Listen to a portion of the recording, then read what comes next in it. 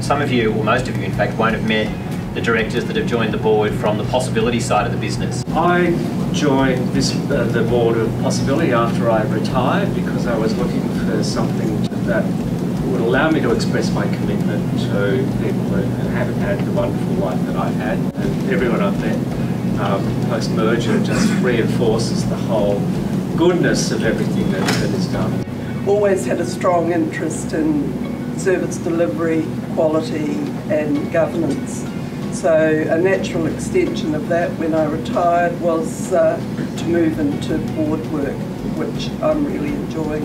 It's a passion of mine, the social and responsibility for getting it right, and with this new organisation I'm very much looking forward to that organisation and its scale making a big difference, and so I'm looking forward to making that contribution. The insurer I run is based in Geelong, so we're in DIS set up. And I spent a couple of years down there trying to work out this dilemma.